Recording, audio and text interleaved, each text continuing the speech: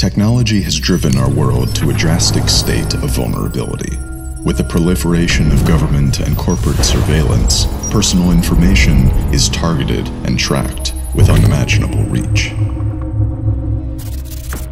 But in this age of rapidly eroding privacy, there are some who have dedicated themselves to the effacement of the digital self.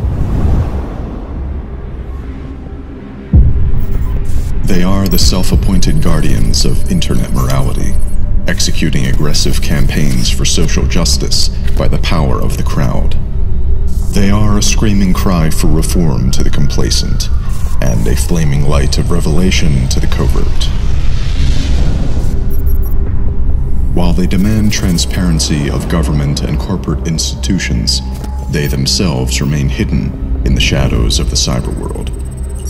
Utilizing the digital screen as a mask, they possess an unbridled authority and instant escape from jeopardy. They possess anonymity. We are anonymous. We are legion. Anonymous has no who. It exists not as a group, but a movement, aspiring to the most honest definition of a leaderless organization. Renouncing all individual recognition, Anonymous promotes the anti-celebrity with strict devotion only to its ideology. Allowing anyone to call its name, Anonymous is dynamic in its portrayal. This is their strength, and this is their fault.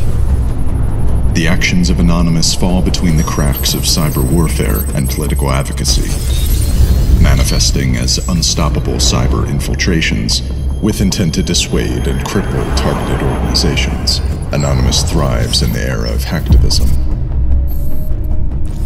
Riding the line between rational and reckless, legal and illegal, these acts of cyber vandalism often expose where authority falls short and fails to act. Anonymous is reactive and adaptable, riding the wings of current events with vigilance and poised to strike. Anonymous is more powerful and relevant than ever. For this force, the voice of none is stronger than the voice of one.